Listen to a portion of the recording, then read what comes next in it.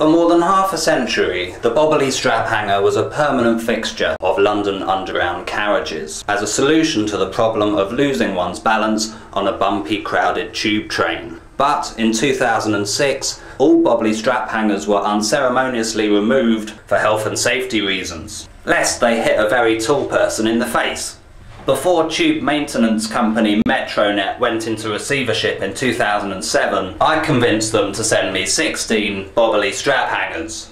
My plan was to take them to Japan and install them in tall buildings in Tokyo, to reduce injury during seismic activity, both geological and socio-economic.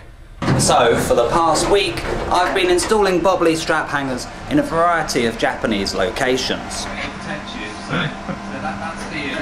It's a goodwill gesture designed to foster the spirit of internationalism and also promote recycling in a country known for its addiction to gadget landfill.